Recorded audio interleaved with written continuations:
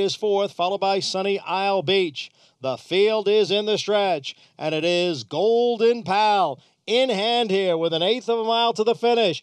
Golden Pal opening up here by almost 5 lengths. Golden Pal will get his maiden victory in Saratoga's Skidmore Stakes, and he did it impressively. Welcome back to the Racing Rundown here on YouTube. I'm Eric DeCoster. In this preview, we will be looking at the Breeders' Cup Juvenile Turf Sprint as the first race on Future Stars Friday. First race of the Breeders' Cup. Obviously, everybody is looking forward to this race because it kicks off what's going to be a great weekend of racing. Of course, we already have a couple previews out. This being the one that'll matter most at the beginning because it is the first race. It's a Grade 2, but we all know what a Breeders' Cup entails. No matter the grade, it's only a Grade 2 because it's its third year of existence. It's the baby of the Breeders' Cup races. It's the youngest one. Only 2 times this race has been ran to this point. Both winners were American-based. Both were speedballs. Both were low priced. Both were undefeated coming in. And I think those are trends that might just last another year more as we look at this race. 14 horses contend. We're going to touch on all of them like we do in all of our previews with picks at the end as always. But at the end of the day, of course, we're here to inform, and especially Breeders' Cup. There are so many different ways to look. I'm going to mention horses that I like on paper, but I have to dismiss because I have to obviously cut it down to ultimately a top 2 or 3 to give out as my top choices. But when I say I like a horse, that doesn't mean I'm picking them, but I think there is good reason, and I could find reasons why people would look at them. Let's waste no more time and start with the one, Mighty Gurkha. This is one of a couple Europeans in this race. Mighty Gurkha, one of the more impressive debut winners we've seen in Europe. I follow as many of the English and Irish maiden races as I can. This guy was dominant on debut back in June by 7.5 lengths over an all-weather surface. Only 1 win since, though, in 5 starts. He's actually the most veteran horse in the race in terms of experience, 6 career races. He did win a Group 3 2-back, also on the all-weather, so his only 2 wins have come on synthetic surfaces over in England. And then only 1 really bad race. The last race was not very impressive. He was 10th in a listed race at Newmarket, well beaten on the day. That was a very disappointing run from a horse that probably could have been a good contender heading into this. He does like to run close up to the lead. He's either on the lead or just off of it. Problem is he does not have the greatest gate speed. Now he does have blinkers and he's going to have starters in the gate with them, which we don't always see with Euros shipping into America. So that could perhaps help him. But I really liked this horse coming into the draw, but after the draw, he drew the rail. There is so much speed to his outside. He is not going to be able to make the lead, which is where he wants to be. And he's probably not going to like being covered up by a bunch of different horses. A very new experience for him. For that reason, I do have to look against him, despite the fact that I do really like this horse a lot. Just as a racehorse, unfortunately, on paper, not a lot going for him, so I do have to pass. The 2 is Windy City Red. He's going to be the biggest long shot in this year's Breeders' Cup Juvenile Turf Sprint. Broke his maiden at Golden Gate on Labor Day weekend, start number 1. Then shipped down to Southern California, tried the grass out for the first time in the Speakeasy. That's the listed win in your in race over at Santa Anita for this race. And he ran a really good third, closed very well from off the pace, sat about mid-pack, closed very well into a swift pace. Wasn't able to catch him on Ziempolo or Wi-Fire, but he ran a good race nonetheless. I was impressed by it. However, that's not a very strong race. That's not going to be a key race coming in here. I'm not super high on this guy because that race in general is very weak. There are better horses in this race he's facing, in addition to that being an overall weak prep race for this Juvenile Turf Sprint. For that reason, I am against him. The race does set up well for him. So if I was to say one positive thing about him, we know he can come from a bit off the pace and be efficient. So that does look good for him because there's going to be tons of speed in this race. The 3 is Lipizzanner, Kentucky-bred son of Uncle Mo, but owned by Coolmore and trained by Aidan O'Brien. So obviously based in Ireland. He's had 7 runs in his career, so he's actually the most seasoned horse in this race. No surprise being a Euro. He's ran some really good races in his career, including his win last time out at Doncaster in a listed stakes they had going 6 furlongs. In that race, he beat a horse named Just Frank. Just Frank beat Mighty Gurkha in his last race. So we do have some overlapping form in this Juvenile Turf Sprint race. Lipizzanner, based on that logic, is technically better than Mighty Gurkha, and I do think in general he's probably a little bit better. He's ran 2 really good races in a row, also Group 3 placed 2-back. He ran in the Norfolk this summer, in the same race Golden Pal was second in at Royal Ascot in June. He ran a fine race there as well. He is a closer. He does not have a lot of early speed, and he does kind of grind away, and I don't think that's going to be beneficial to him. He doesn't really have a huge turn of foot in a turf sprint coming from off the pace. That is a huge disadvantage. In addition, he's never gone around a turn in a race. That's another disadvantage we see a lot of Euros run into when they ship over for Breeders' Cups, is they've never been around a turn before, and it really compromises them because unlike American turf sprinters, they don't have that rapid turn of foot and quick acceleration. They slowly grind out their sprint wins, and for that reason, that's another reason I don't like Lipizzan or really any of the Euros in this race. The 4 is County Final. That's one of 2 in here for Steve Asmussen. County Final got up to a really good start to his career, was 2 for 3 to begin his career with a win on grass in his maiden special weight score, including his first 2 races weren't with Asmussen. He was privately, he was sold at auction and acquired by a group that, made Asmussen the trainer. He won his first start with Asmussen, but his last 2 runs have been very disappointing. 4th in the Juvenile Turf Sprint at Kentucky Downs. That was a tough race. That was over a soft going, so that could have been a big excuse, which gave me confidence going into his next start, the Futurity at Belmont. But he was 4th on that day, and he made the lead halfway down the stretch for a brief moment and just did not carry that on with him. That's a little concerning to me that he did not finish that race off. I do honestly think he's done his best work on the dirt too. And at the end of the day, he got beat by 3 horses in this that are also in the Futurity that are also in this race, and so that is a little bit concerning to me. And really, he had no excuses that day. We'll talk a lot about how I believe the Futurity is a big a key race to analyze for this Juvenile Turf Sprint field.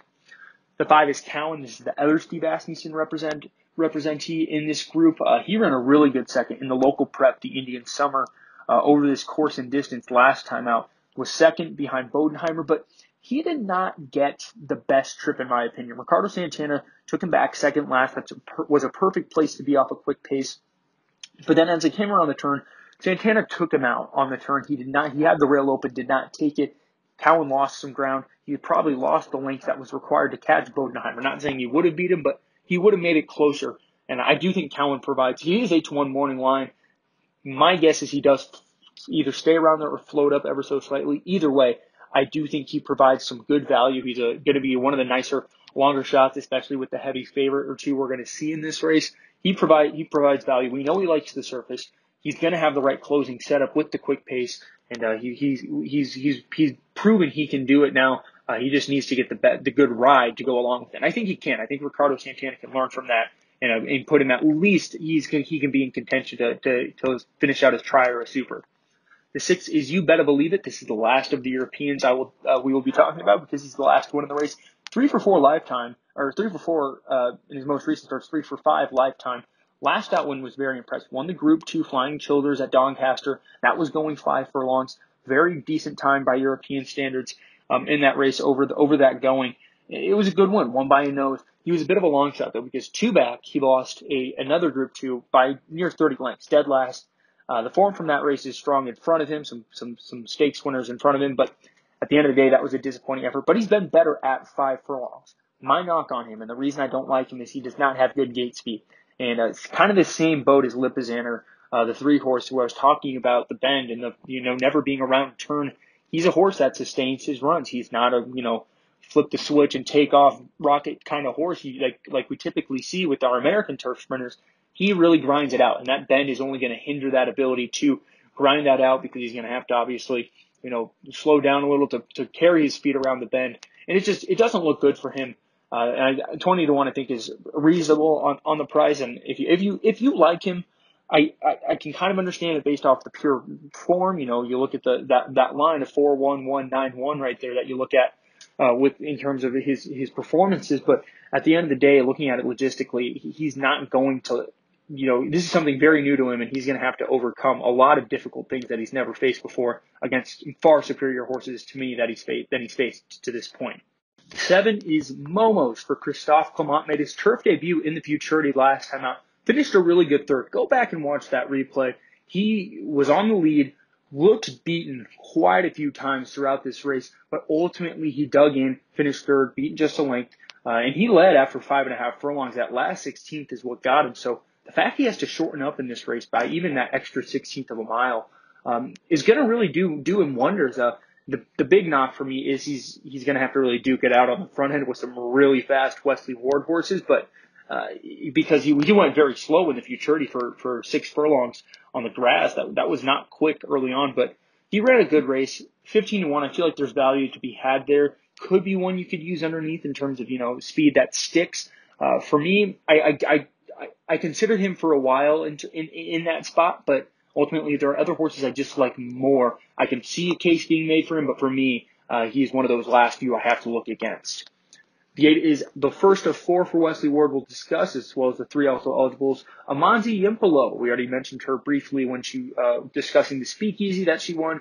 Very good run there. She went very quick early on and still stuck it out, but she did get tired late. She got very tired late. The final time reflects that 1:02.3 for 5.5 furlongs, especially over at Santa Anita, which that turf course is usually a tarmac with how quick it is.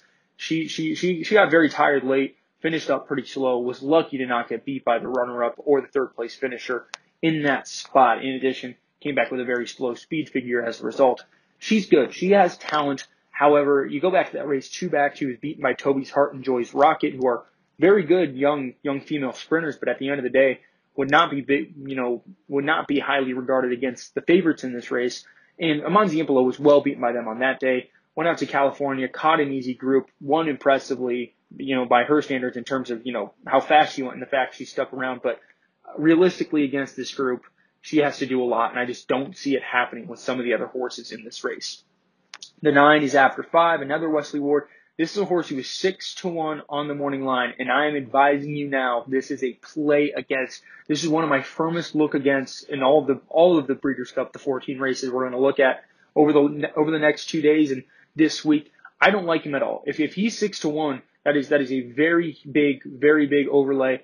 He's a mate, but he's ran 2 really good races. He was second to Trade Deal, who was on the also eligible list for this race in his debut at Kentucky Downs. And then he was second in the futurity, beaten a half length at Belmont. That's very good. That's a very good form right there, based off who he's been losing to in the races he's been running. He's grade 3 placed.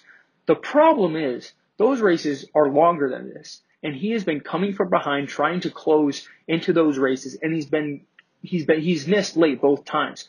In addition, the futurity, you got to go back and watch the futurity because he got so lazy down the backside, and throughout that second and third furlong, he had no early run, and as a result, he lost some ground under Irad Ortiz Jr. He went from being right up in the firing line to second to last and last, and he had too much ground to make up, and he was coming late, and it was very good, but all of these signs, in addition to the pedigree, lead me to believe he just needs more distance than this, and he's obviously lazy. He already has blinkers on, so he can't get more sharp than he already is, and at the end of the day, he just needs more ground than this. He's going to be coming late, but he's going to be well beat. He's going to be well short of the winner's pace because he just wants to run more and more, and he's not getting that. So I think he's a great horse. He's obviously very promising. Problem is he is running way too short than he probably wants to be, and that's why I think he's so beatable, and especially at that price. The 10 is Bodenheimer. Bodenheimer is also pretty highly regarded, 8-1 morning line, 3 for 4 lifetime. Last time out, stole the Indian Summer, going wire to wire at Keeneland. Very impressive win. That's the one where he beat Cowan. 2 starts back his turf debut. He was 5th in the Juvenile Turf Sprint. That was a race where he was not on the lead. He was sat second. He obviously did not like it. He backed up pretty severely. He was 5th out of 10 in the race, beaten 6 lengths though. So he was well beaten on the day. Ran a fine race, no doubt. But that Indian Summer was much better. I think the 5.5 is better for him in that spot compared to the 6.5 he ran at Kentucky Downs. So that's a positive. My big worry is how quick he's going to get battled because there's other speed presences in here. I'm going to keep referring to it, especially through these last few horses. And I do wonder how he's going to handle that pressure because he hasn't faced that before. I do think he is a live contender in this race, but for me, I am looking other directions. The 11 is Into the Sunrise. It's another speed contender. This is one I think is the best value of the race at 15-1. Into the Sunrise broke his maiden in his turf debut in career start number 2, 3 starts ago at Ellis Park. He went extremely fast. The only horse who has gone that quick for an opening half mile, first 4 furlongs in this race, is the favorite Golden Pal. 44-1 for a half mile is pretty quick. Now, the final time wasn't great, but the fact he was able to sustain that early speed and carry it all the way around that track to win the race was very impressive. Even better, in his last 2 starts, he has been 2nd and 4th behind Gretzky the Great and Mudasabek. Those are two of your favorites for the Juvenile Turf, the next race on the card. They are going to be highly regarded. And he ran Gretzky the Great to the wire, going 6.5 furlongs, beating just a neck. And he ran a very good race on the front end, finishing 4th, beating just 3 lengths in the Bourbon last time out.